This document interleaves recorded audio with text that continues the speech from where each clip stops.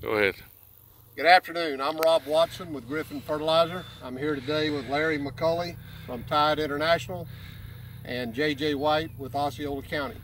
We're at the Kenansville demonstration sites, and what we're trying to do today is to show a spot treatment with Hexazinone for smutgrass.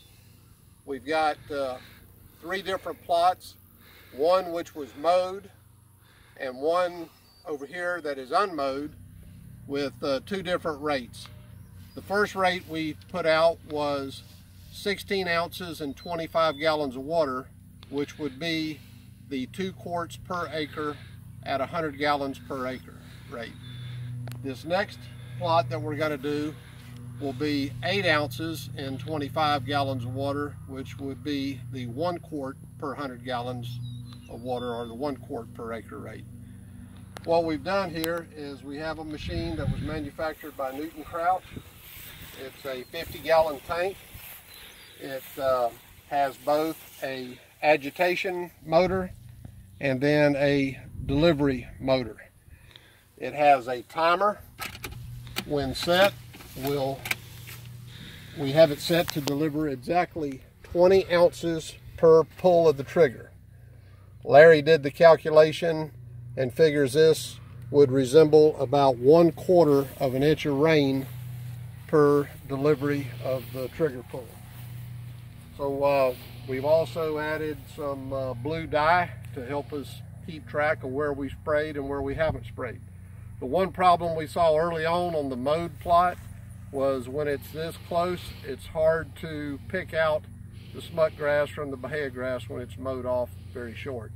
So we did probably a 20 by 20 foot trial of that, and then this trial over here with the unmowed smut grass is much more easily identifiable and is going to be a much larger demonstration. So again, we have the 2 quart per acre rate here in the front, and then we'll do the 1 quart per acre in the back.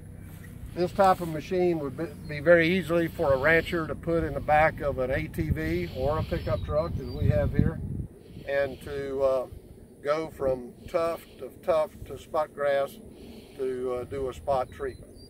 Now, this isn't going to be for everybody.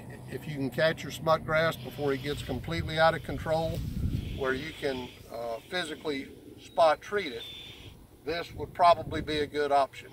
We'll see what the results indicate here in the next week or 2 to follow. You got anything to add? Yeah, one thing, hexazinone works by being taken up through the root system, so that's why we're doing this experiment on spot treatment, to see maybe if we can even extend the use period. If the smut grass is actively growing and in the spring it's kind of dry, if we can get 20 ounces of water in here, simulate a 1/4 inch of rain, and put it right on the tuft where the root system is right below it, we're going to see if it'll maybe extend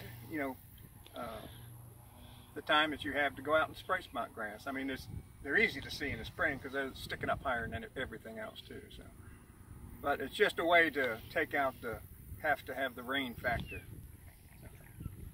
Okay, we'll get back to work here.